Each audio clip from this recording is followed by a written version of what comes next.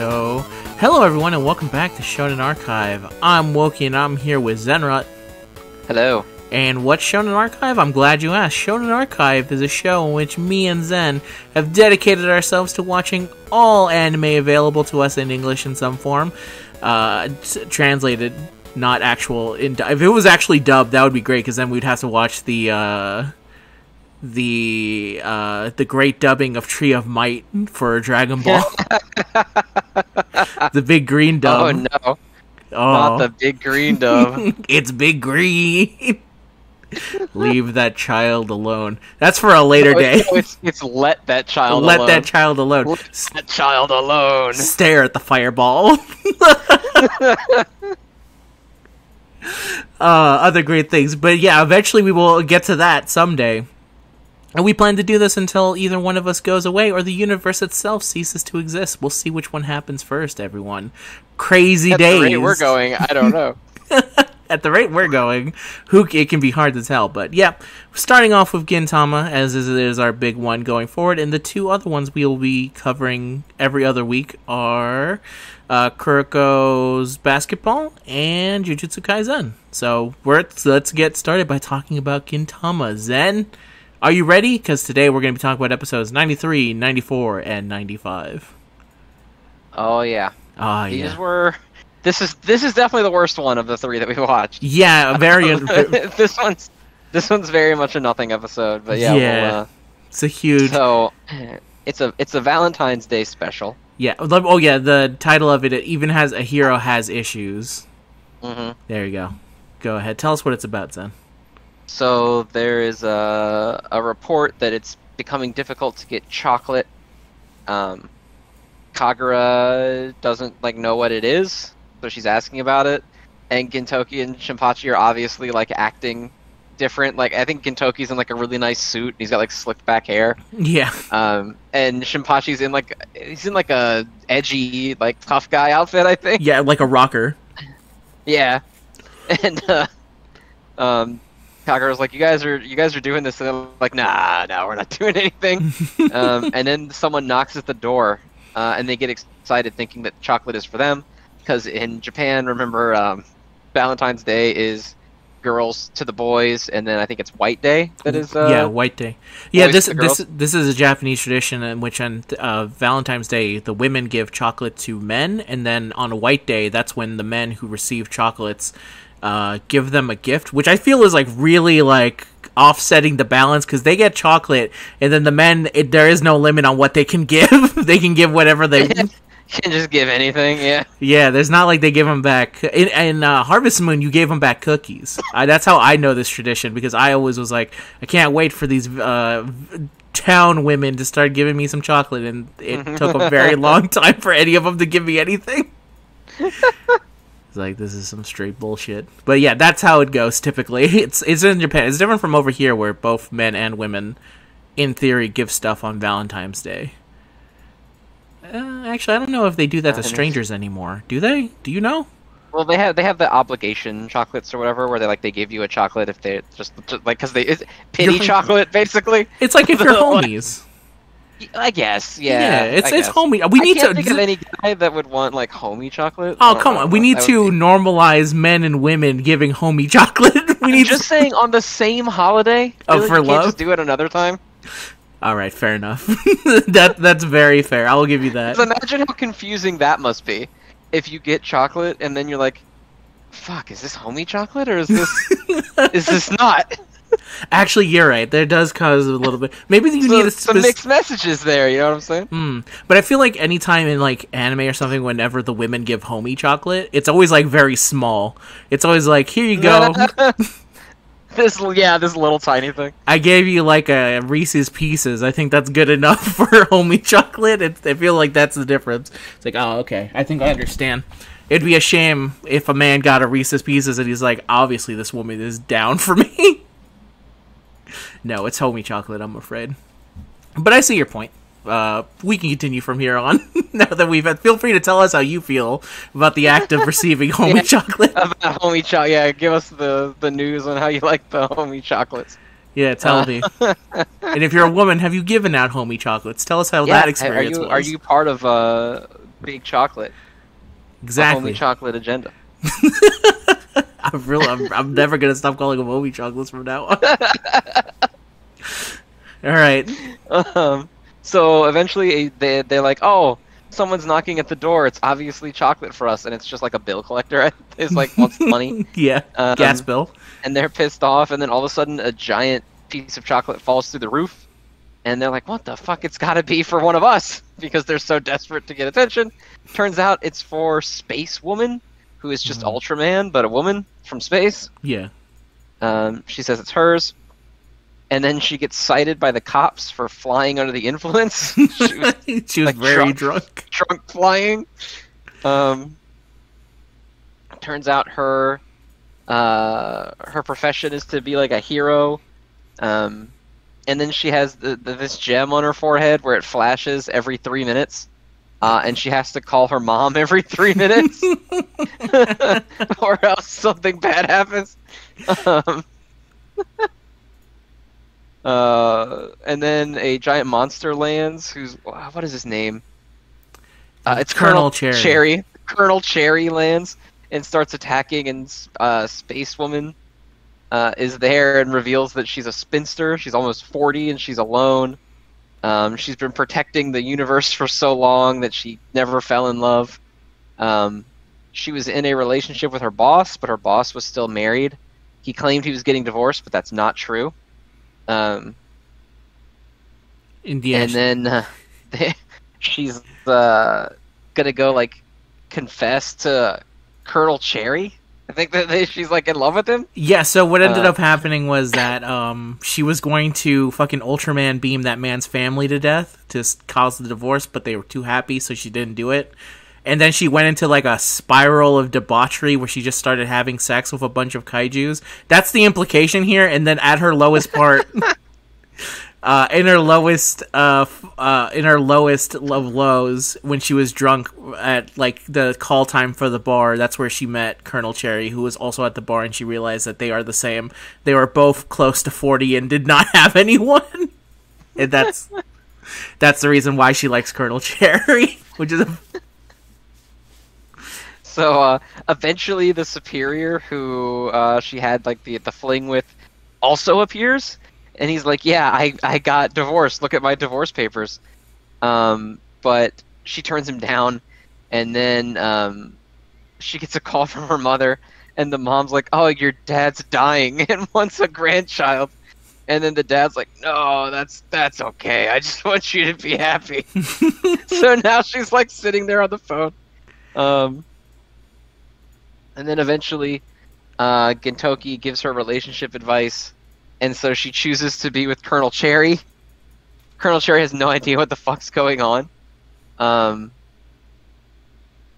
then he like hits her. He's like, all right, let's fight. And he hits her, and she does like the anime girl like thing where she like blushes. And then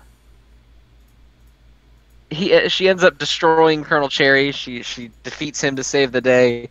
And then she calls her mom again, and she's like, I've protected the universe. Yeah, so this was after a long like hallucination of going back into high school days. And this is such a crazy long setup, because the entire idea is that she doesn't have the strength of a high school girl willing to confess her love to someone, because now she's too old for it. But when she does, she eventually gets goaded on by the women. She gives a bunch of chocolate, and when she confesses to the colonel, he goes like, "This is kind of embarrassing," and she fucking frame one destroys him. And then it ends on a, yes, I saved the universe, and then it just kind of ends.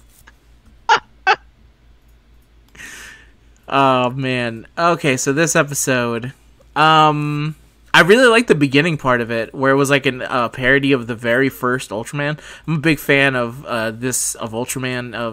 Funny enough, I haven't seen Ultraman, but I see a bunch of like the Toku stuff. So I have the capacity in me to really love Ultraman, but I've never actually sat down and watched Ultraman. But I remember when I was watching on my sister's TV, there was a commercial for Ultraman, and me and my brother were watching it, and all this stuff was happening, and I said, "This looks fucking awesome," and he's like, "Yeah, it's Ultraman. You would love this." Yeah, it does seem like Ultraman would be right up your alley. He's right. So I did enjoy that. I like it whenever they kind of parody anything. I also liked it when they did it. It was to tell you to, hey, stay away from the screen. Like they were doing the... the don't sit too close to the screen. Yeah, so that was very nice. This episode's really weird because it really kind of hinges on the fact of like how much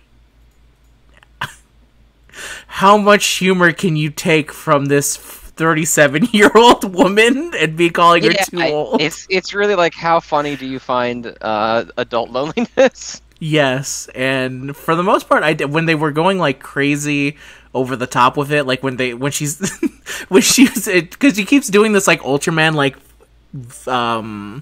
sound effect, which is similar to the sound effect that Ultraman does. I think she goes duk josh or something like that. She goes like duk duk duk duk duk, something like that. And there's a part where when she's talking to her boss and they're having this big confessional thing, he does like a duk duk duk duk duk, and it cuts to her. She's going duk duk duk duk.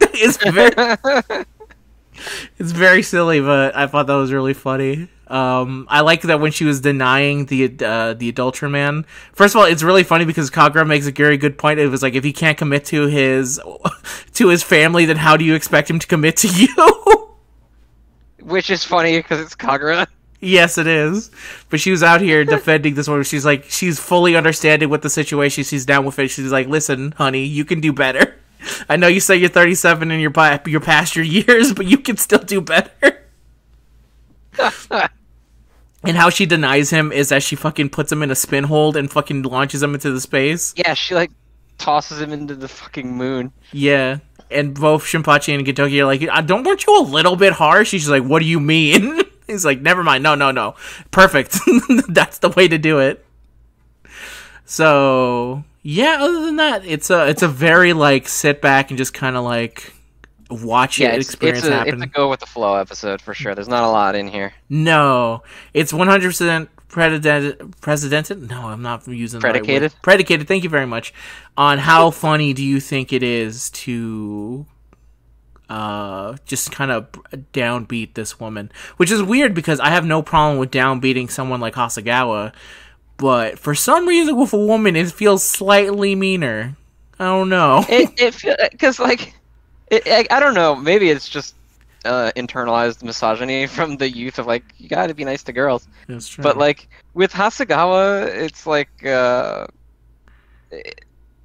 it feels less like what's the word I'm looking for? Less gender motivated. Like Hasegawa, I mean, they call him like a useless old man and stuff. Yeah. But they're never like, oh, you're past your effective sell-by date as a human. That's fair.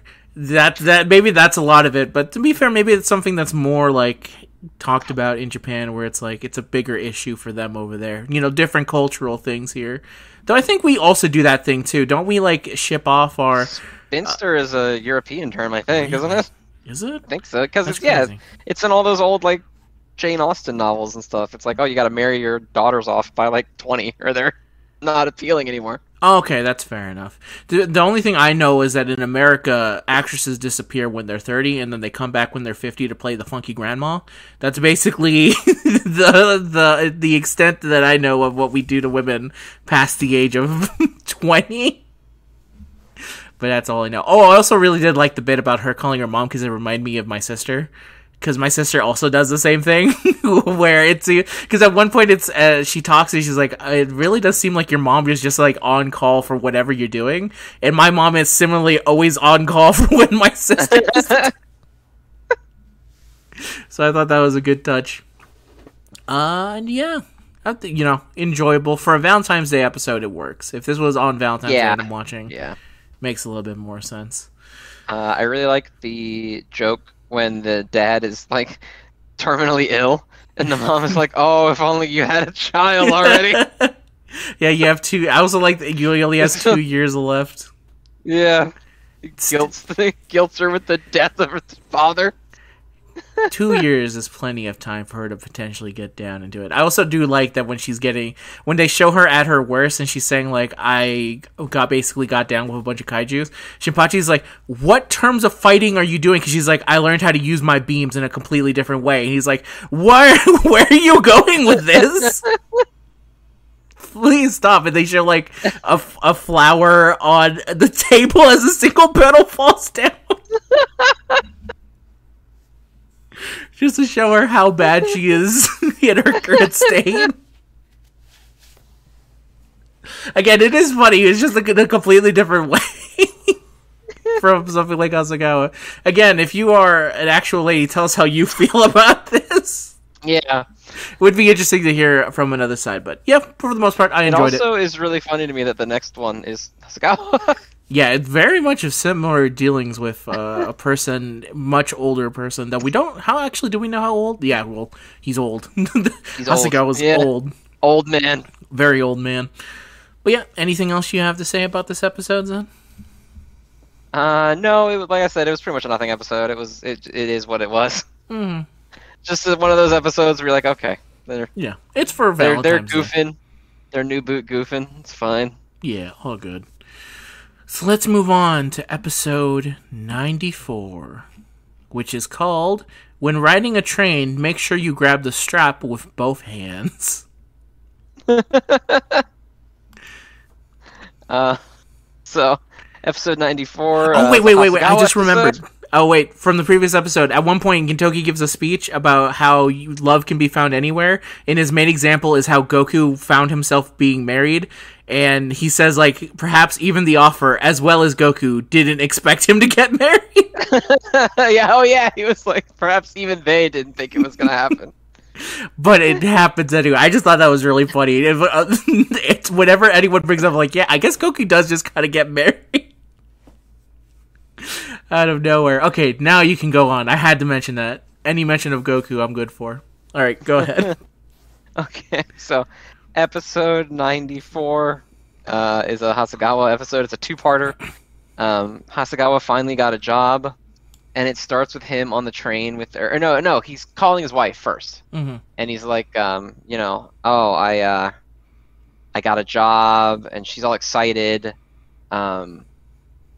And he's like, if this job works out and, like, I get back on my feet, do you think that we could get back together? And then as he says that, a man walks in to the room the wife is in, and she hangs up the phone on him. And so he hires Gintoki to go and investigate if his wife is quote-unquote cheating on him, even though they're separated. They're not technically divorced. Yeah, he hasn't signed the papers. Yeah, he didn't sign the divorce papers. So, they're, like, on the train, and he's all dressed up in his suit, and he's, like, having this talk with Gintoki. And he's like, Gintoki says, you know what, leave this part of your life to me, man, and you go do your best to stay on your feet. And he's like, I will. And they do, like, this slow shot where Hasagawa is walking away, and he's walking off the tram, and Gintoki's still there, and he says, like, under his breath, like, you can do it, or so. I don't remember what he says, but he says, like, don't mess it up or something. Yeah. And Hasagawa, like, holds his hand up in the crowd and does a thumbs up, and immediately trips getting off of the train and stumbles all the way into oncoming traffic, like the oncoming train. And he tries to stop himself, and he grabs this woman's arm to try to, like, stabilize himself, but it doesn't work. And he ends up pulling them both in front of this train, and it misses them just barely as he lands on the ground doing the Kaniku Buster on her. Kaniku Buster! and then he's immediately arrested for what they call the Kaniku Buster molestation case.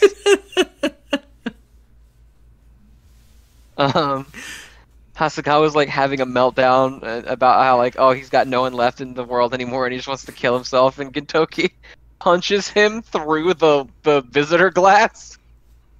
And he's like, we're your fucking friends. And then he ends up throwing down, like, a porn DVD, and he's like, if we weren't friends, would I let you borrow this? And that's when Hasagawa realizes that they all don't believe him. They all think that he did it on purpose. To the point where Gintoki's like, Kagura, don't get too close, he's dangerous. Perfect. And then they leave eventually, and Gintoki gives him the envelope that's like with the PI work he did on his wife. And then another man walks in and wants to visit with him, and it turns out that he is the prosecutor who is also dating his wife. And so he's like, if you fill out the divorce papers and you divorce your wife, I'll let you win the case. I'll throw the case and I'll let you win. If you don't, I will mention that you were ordered to commit seppuku and you ran away, and then you'll be executed on the spot. So Hasegawa's all like freaking out, and Gintoki comes back to visit, and Hasegawa's like, I'm gonna take the deal, I think, because he's right that I'm no good, and I'm holding my wife back, and obviously I don't want to die. So, and then Gintoki gives him a package that was from the wife, because she stopped by and visited them, and this steeled Hasegawa, he's ready to face the charges. The allegations. The Buster. Yeah, he's ready to face down the Kinniku Buster molestation allegations.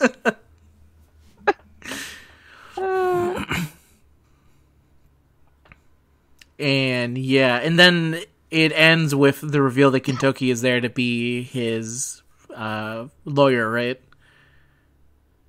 It ends with the reveal. They're in the court, and they're like, "Where's the defense attorney?"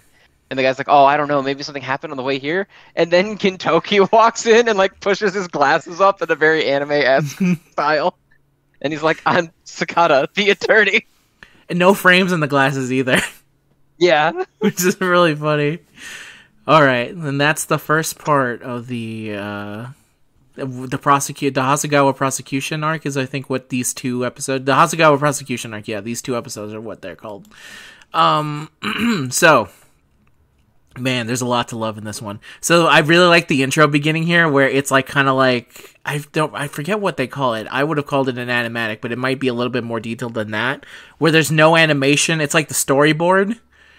And they're like completely in like no, like Gintoki wakes up, he's like, "I'm white for some reason," and then Kaku's like, "Why are you white?" He's like, "You're white too." Yeah, because they're like, why we're not colored in. Yeah, we're not. We and don't there's have anything. a whole drama where they're like, "Oh, we're behind schedule. We didn't fill any of this shit in." And Gintoki's like, tell me who did this. I'm going to get him fired. And then he goes, "It was the director."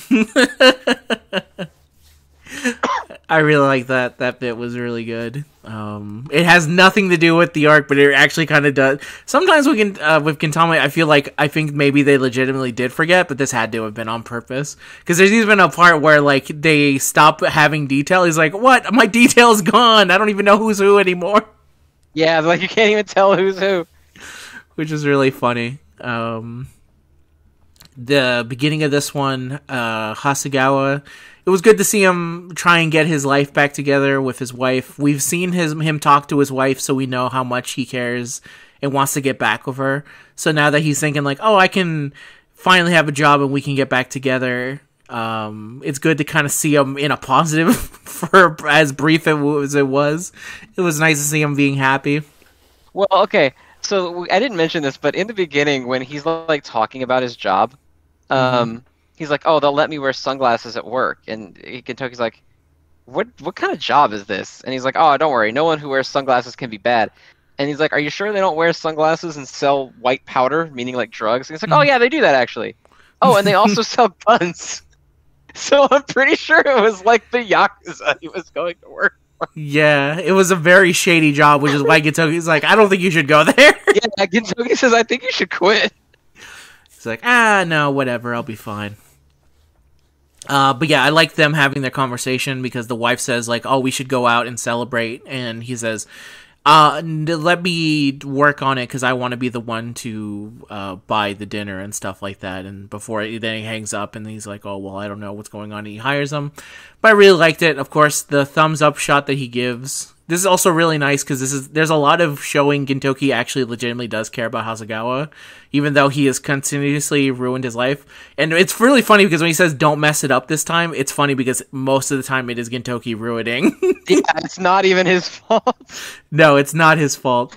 And as it goes on, this set of events that causes him to hit that woman with the Kaniku Buster is amazing, because he doesn't only fall and then he goes there and then he's going to the train.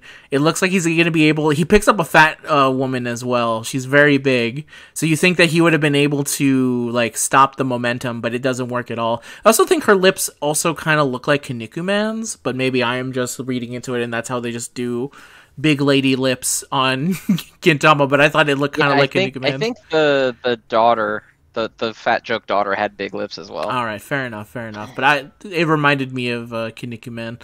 But as he's going through this, and it ends with a Kaniku Buster, and the way everyone looks at it, it's really funny because when you do a Kaniku Buster on a woman, and she's not wearing any, and she's like not wearing pants, like a kimono, yeah, it does look very wrong.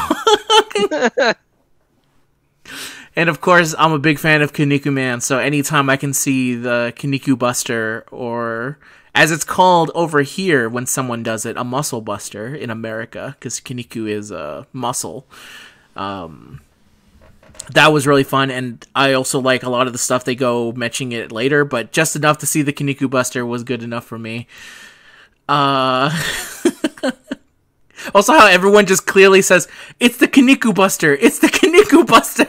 And the entire, like, watching crowd. Yeah, and then the note is really funny because it goes, Kinnikuman's trademark attack and one of his 48 killer moves from Ultimate Muscle, which is not accurate. Ultimate Muscle is fucking the sequel to Kinnikuman. Kinnikuman is, Ultimate Muscle is, actually, you know what, I'll give him a fair on this one. But I'm always positive Ultimate Muscle is the one that is his son. In Kinnikuman's original anime, we never got over here, but most people would know Kinnikuman from Ultimate Muscle, the anime from Fox News that had the amazing theme song of Ultimate Muscle. Yes, I've seen that one. I haven't seen Kinnikuman. I've seen Ultimate Muscle. One day we're going to see one or two of those. I love both of them. Apparently people in the West really like Ultimate Muscle, but in Japan they did not like it as much as original Kinnikuman. Well, Ultimate Muscle came out over here during that weird era of, like, Fox food, Metabots, and, like, the one where they made food monsters, fighting foodons, fighting foodons, yeah. Fried Racer. That was that era. That Ultimate Muscle came out during all of that. Yeah. Oh, like also the post Yu-Gi-Oh crazy era. Yeah. And also, funny enough, in the 80s, Muscle, which is the toy, that's based off of Kinnikuman. But when they were bringing it over, they didn't, because those toys in Japan are just called Kinnikuman toys. They changed it over here to Muscle, and Muscle was more popular than Kinnikuman. We never got Kinnikuman, but we got the toys, which is really funny in the 80s. All this history and more coming to you when we finally cover Kinnikuman. I'm waiting for the day, salivating, waiting for it. But anyway, let's move on. There's a really nice moment where he's like, Hasegawa says, like, we're basically total strangers to each other, and that's what gets Gintoki really angry, and he punches him through glass.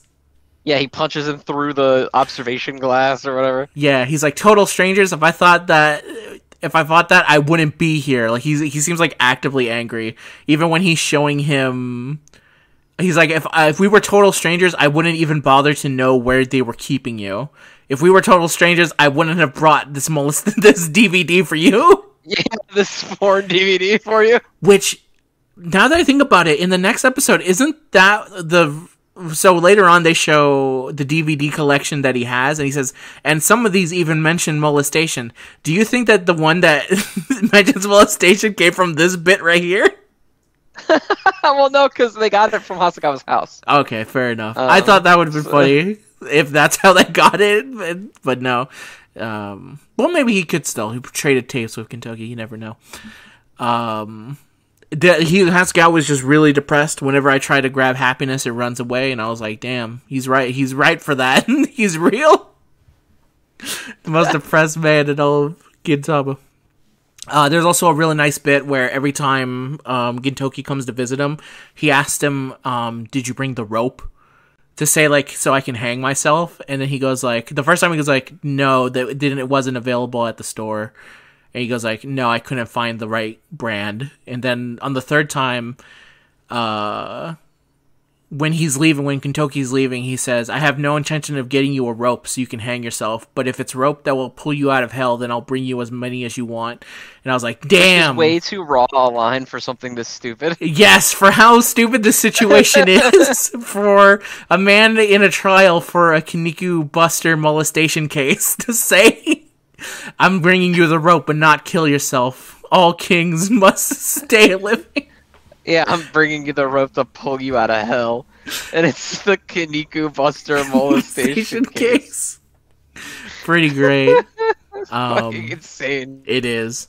I like the kind of setup of this prosecutor guy as a complete asshole. I hated him throughout everything. Even if at the end, but this intro of him being just an absolute smug bastard was a good one for me. And yeah, and in the court of law, oh no, this following the next one. But yeah, I thought it was a good setup for what's to go on, and I cared about seeing Hasegawa. I think they mentioned at some point, Shinpachi says, like, no one has more guts than Hasegawa. But then Kagura says, like, I don't know if you've seen him lately, but he doesn't really seem like that guy anymore. Like, yes. Yeah, he's down. He's down and out. Yeah, he's really down and out, which actually has been building up to this, which is true, is that every time we've seen him, he's gotten successively more depressed each time we've seen him. So here at the end of his rope, as he's trying to figure out what to do next, is nice. And it's also nice that Gintoki realizes that he really badly needs someone there for him. So that he's there for him, I thought was very nice and very touching.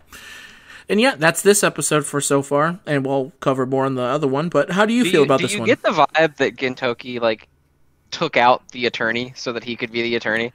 Yes, I do have a feeling that's what it was. Like, is that the vibe you get from this? Because it's the vibe I get. Yeah, especially because the other guy got taken down because of sexual assault things. Yeah, it was a molestation charge. Yes, it makes me 100% feel like Gintoki took that other guy down. Because they don't ever bring up what happened to the other one, but I can almost guarantee you that's what happened. How'd you feel about the episode, Zen? It was good. It was really good. It was way too many, like, raw lines for something this stupid. Yeah. I like that somehow he saved them both from the train by landing the Kaniku Buster. I don't even know what happened. And I like the sleazy attorney. He's like the worst. I fucking hate that guy. Yes. Oh my god. Haga Kenji, I think is his name. It is. We'll call him Haga. But yeah. Absolutely. Yeah, he fucking sucks. Absolutely. And for some reason, I don't know why, the ending where Gintoki is revealed as the attorney actually got me kind of hype. I was like, oh, fuck yeah. They treat it as a big thing. Yeah, it was like one of those moments where I was like in Bleach when like Ichigo shows up at just the right moment. And I was like, yeah, Gintoki. This is his Goku arriving on Namek. Is Gintoki showing up for a molestation case as a lawyer? It's when the flying Nimbus catches Gohan right before Nappa squishes him. It's like when Gaara shows up to save Rock Lee before he gets smoked.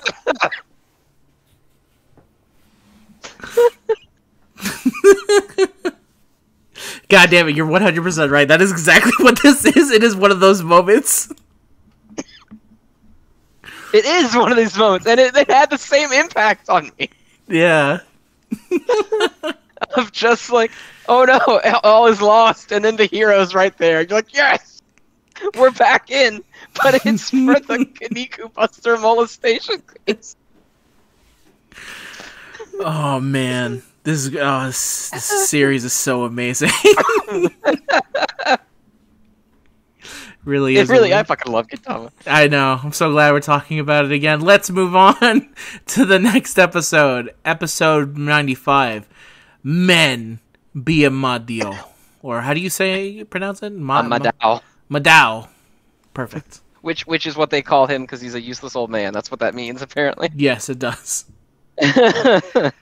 So they're at the trial, and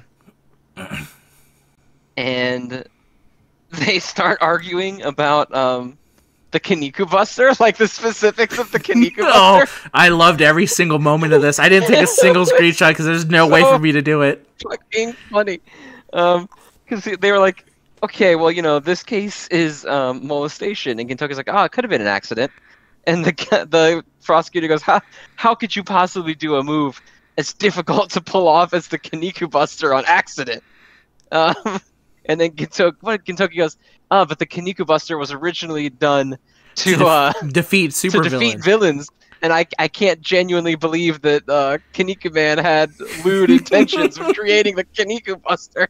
Therefore, you can't possibly consider it a form of molestation. And then they start arguing back and forth, and he's like, it shouldn't even be called the Kaniku Buster. It should be called the Hasegawa Buster. Because in the series, even though it was created by Kaniku Man, it was taught to him by someone else. And the judge is like, upheld. We'll call it the Hasegawa Buster from now on. This bit is so good, especially because he argues like, the no matter whoever's doing the move, it should be called the Kaniku Buster. And then Gintoki raises another objection. I just wanted to be made clear, whenever he was taught it and whenever someone else did it, it would be called them Buster. And then the judge is like, I'll allow it. I was just like, yeah. Objection sustained. But this is so good for so many reasons, because when he started, then been like, they basically got the perfect person to argue for a Kaniku Man, because he was like, who would know the intricacies of Kaniku Man? It would be Gintoki, who is a huge Shonen Jump fan. Yeah, Jump obsessed. And he knows so much, and I was like, as I was saying, it's like, damn, he's fucking spinning, he's right. He's what the fact checked, he's right about this. Oh, it was so good. It was so amazing. All right, well, I'll talk more about it, but yeah, continue on. That's what they do here at the beginning. That's the start of this episode. So then, he's like, "Where's your evidence that this was molestation? You don't have any evidence." And he's like, "Oh, we searched the defendant's house and we got all these porno DVDs." And Gintoki objects again, and he says, "Oh, we have to watch these to determine the validity of them." And Natsukawa's like, oh my god, you just want to watch them. And the prosecutor's like, I object, that's pointless. And then the judge goes, no, we have to. So they're all sitting at this, like, couch watching these. And the prosecutor's complaining. And then Kentucky goes, wait, objection. Rewind that footage back to the spanking. And the judge goes, upheld. Also, play it in slow motion.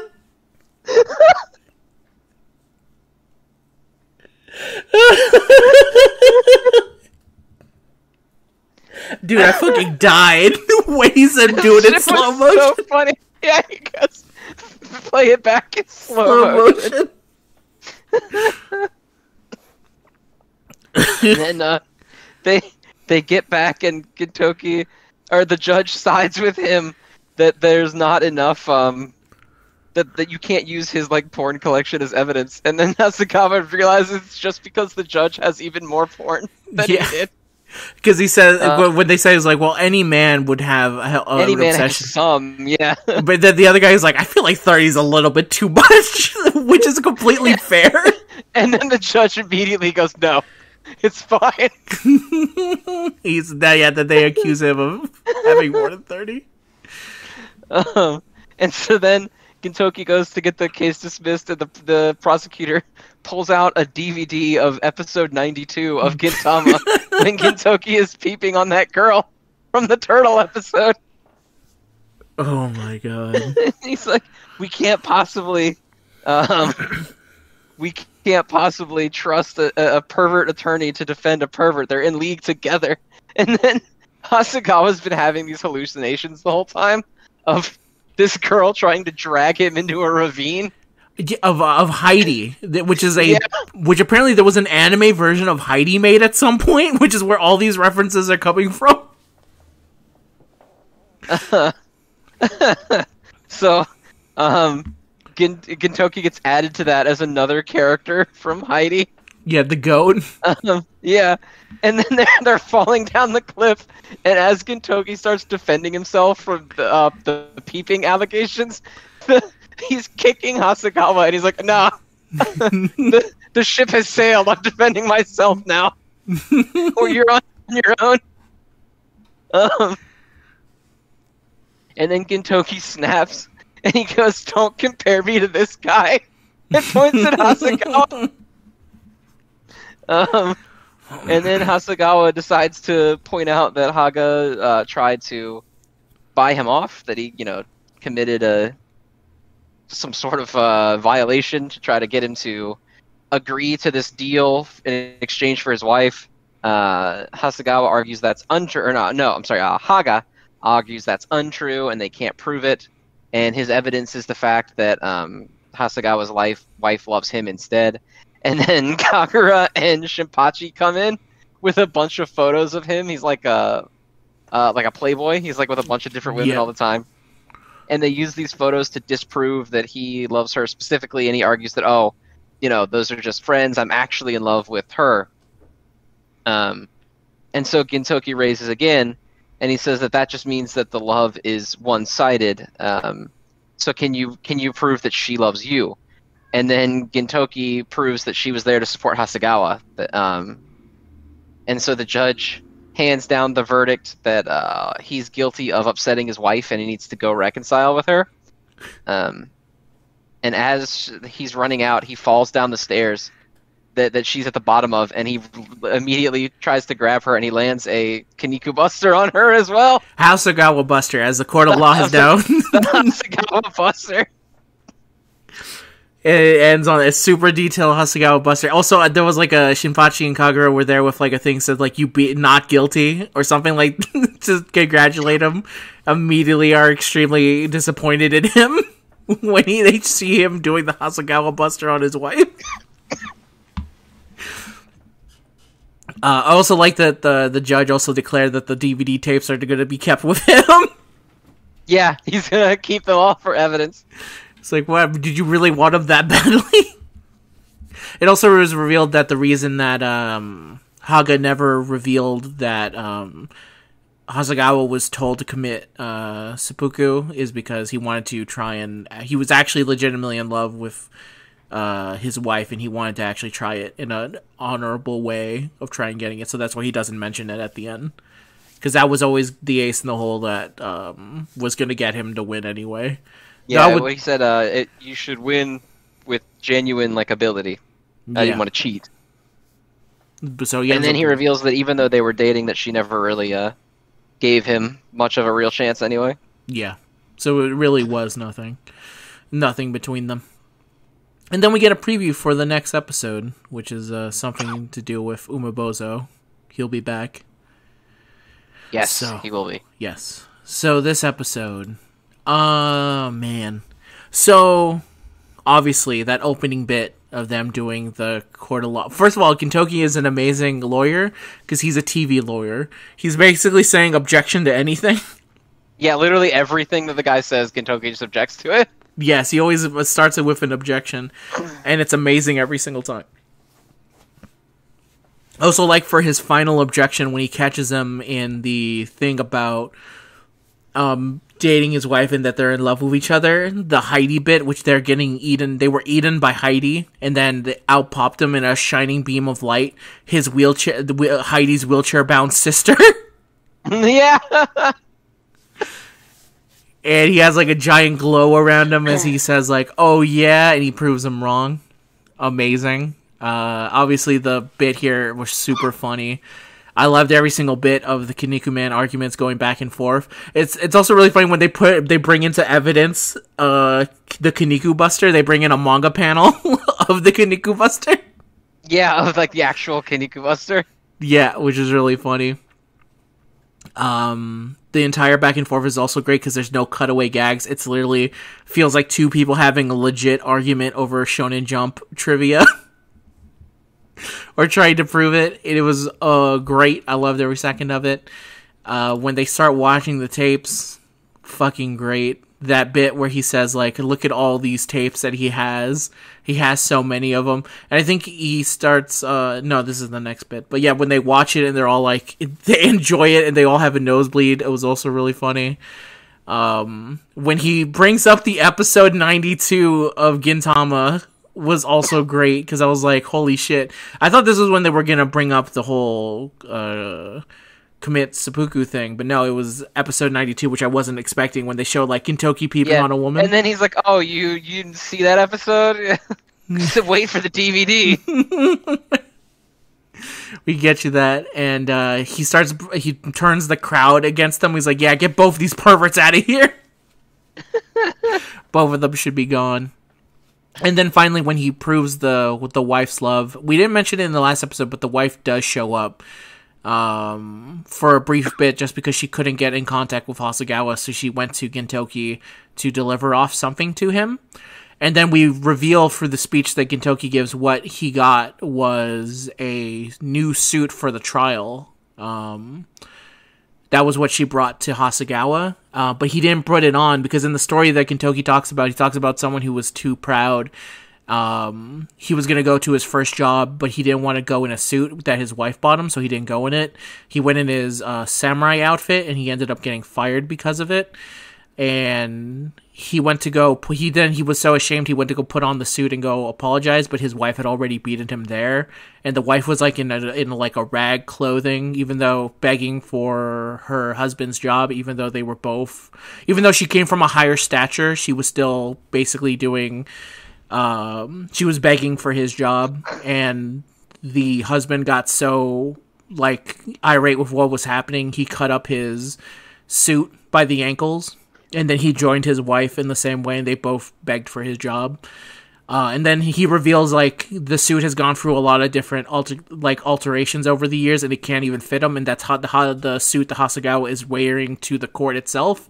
That I think in the last episode they made fun of... No, in the beginning of the other episode they made fun of him, because he said, your suit doesn't even go all the way down to your feet. Like, there's something wrong with it, which they mentioned in the previous episode. So then they reveal, like, this is the big backstory around this suit, why it's like that, and then Gintoki passes off he froze the thing that the wife gave him, and he says, like, your husband's very stubborn about what he wants, and then he tells her he couldn't get him to put on the suit. And it's revealed that she's there in trial with the same outfit that she had to beg for his job previously, probably there to beg for his life again if it came down to it. That's the implication I got from it anyway, is that as to why she was wearing the exact same clothing from last time. And I thought that was really nice, and it was a very well done emotional thing of trying to get the backstory of Hasegawa and his wife and how much they love each other. And of course it also gets followed up with him doing the Hasegawa buster on her as he runs towards her. Yep. And I thought, that's Gintama. That's this series in a nutshell. Perfectly on brand. So yeah, this was a great 2-episode arc. I really loved it. Even if you took out the fact that he was doing the Kaniku Buster, and there was a lot of Kaniku Man references in general, if it was any move, I think I still would have liked it. But I really liked the opening where they recapped the last episode. Mm-hmm. And they were like, Hasegawa is accused of committing Kaniku Buster molestation. Incidentally, it's also the anniversary of Kaniku. That's the perfect way to... That's the kind of humor I would actually, like, full on, like, they would appreciate that in Kaniku Man. I would say that's a positive. There you go.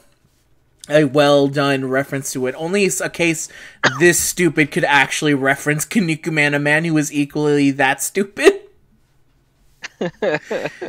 So yeah, really well done. As I said before, I really like Hasegawa as a character, and I feel like he's only gone up since then. Yeah, for every episode that they've used him in since. Yeah, he's always funny. I like Hasegawa. Yeah, so fantastic done here. Positive. Really good. Knocked it out of the park. Nothing more I can say. 10 on 10. How do you feel, Zen? Also really good. Fantastic episode. I love how serious they play all of this. There's one cut. I love when they do animation gags in Gintama where like they do like the really intense anime cuts for shit that doesn't matter. Mm-hmm. and they do when they start throwing the pictures of the prosecutor to everyone. He turns with this like super detailed, crazy eye look. Like it looked like Frieza or something turning around to see Goku transform. It was so fucking funny. That's pretty good. I love when they do gags like that. Yeah. Yeah, no, it was a fantastic episode. Mm-hmm.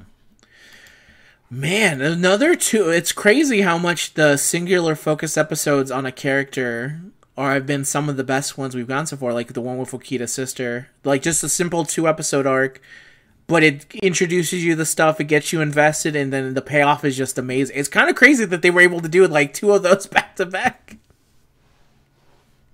Yeah, I don't know how they managed to do that, but it's really good. Yeah, appreciate that. It's I don't know, it's very rare for most arcs to just like be only 2 episodes, but yeah, no, it fits here, and it was a good ass time, so can't complain too much. Man, so that's it for this week. So next week we are going to hopefully do 5 episodes of Gintama. I've got my schedule down. I'm way busy with work now, but I think I finally got it, so I'm guaranteeing you 5 episodes next week for Gintama. I guarantee it. Knock on wood.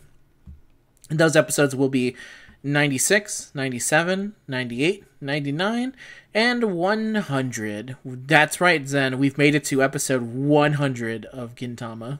My God. Yes. We're moving. Yep, schmoovin'. Only 269 more to go and a couple movies. No problem.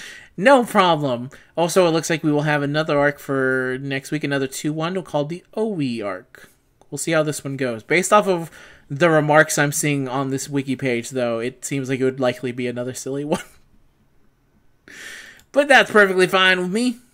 It happens. Yeah, you gotta break it up in Gintama. Yeah, you're never gonna get too many serious ones in a row, it seems.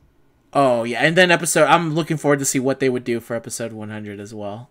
I'm sure they'll do something very intelling of the series. And then funny enough, oh yeah, for sure, 100%. And then after that, there's another full big on arc actually, because we will officially be hitting.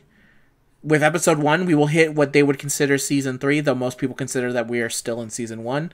For the most part, when it's airing inside the series itself, it would be considered season 3. And the next 5 episodes are an entire arc in itself, and we'll cover that. So, a lot of good stuff to look forward to with Gintama Zen. The good times don't stop. Always. Fucking love Gintama, man. Yeah, this was like such a good decision. Yes, it was. If Shonen Archive is worth anything, it's worth this. I can tell you that much. But yeah, that's it for this episode of Shonen Archive. If you want some more Shonen Archive, may I suggest you other Shonen Archives of other Shonen Jump series? Yeah, we've got Yu-Gi-Oh! GX. We've got Chainsaw Man. We got Kuroko showing up in maybe a day or 2, depending on how I finish that editing of it. But it should be a day or 2 from here. And then next week, Jujutsu Kaisen.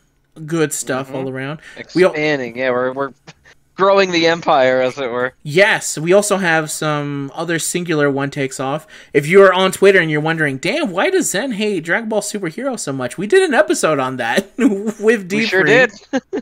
We sure fucking did. Yeah, you can.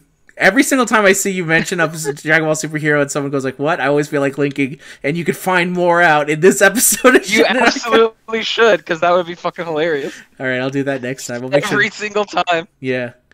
And then another one, which is another one-off case, funny enough, is for the One Piece movie, because I went to go see that, and I talked to D-Free about it. Zen's not on One Piece, and I couldn't find him an illegal copy to watch very quickly, so I figured I'll just talk to D-Free about it. No, I'm not on the One Piece train. Not yet. One day. We can't hide from it forever, Zen. One day we're going to have true. We'll have to do it here. One of those days. That will be the most insane... 7,000 episode series. Oh yeah, that will be a year long, like us trying to do anything.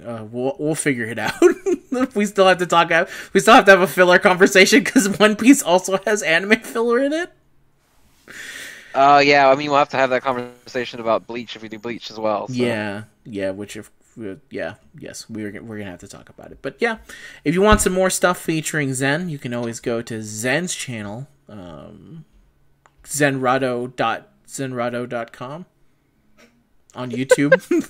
Yep, YouTube that's / zenrado.zenrado.com. You can check out his series that he does over there, Shonen and Chill. If you want some old Zen, you can check out his Kaioken video that he did. Dokkan's almost on its 8th year anniversary. I still get comments on that. You damn right, because that's the greatest Dokkan. No joke. That Dokkan video is the definitive Dokkan video, as far as I'm concerned. Like, no offense to Truth, to the people to Nano, no offense to the people who helped us along the way, like D-Free and Rhyme and Living Ichigo, all those. You made the definitive Dokkan video with that Kaioken Goku video, and no Dokkan tuber has been able to ever follow it up in a significant way. I'm willing to say that. It is perhaps the greatest Dokkan video ever made. I still, to this day, get comments on that video. Like, consistently. It's not like a random person once, like, every 2 years. It's like, every time I check Shonen and Chill comments, there's, like, one in there. Like, I missed this video. It's a banger, no doubt. You can check that one out, too, if you are interested in Zen's past. It's an amazing video. It still holds up to today. If anything, it's become... well. It's only gotten funnier with time when Kaioken Goku has been made worse. I'm sorry, better. Has been made the god. The Kaio god. For my videos, you can go to my channel, and you know me. You know my stuff. You can go check out my latest anything. I did a Fugo Summon video with my brother where I pulled the unit in like one multi, so we had the bullshit for like 5 minutes. So obviously that's some of the best stuff on the channel. we did an Audible sponsorship. It was great. Check it out. Pick up your Audible book at RageShadowLegends.com. My favorite champion is, of course, the Green Dragon. And that's it for Shonen Archive, everyone. Thank you very much for watching. We will see you guys next time. Say goodbye, Zen. Goodbye, everybody.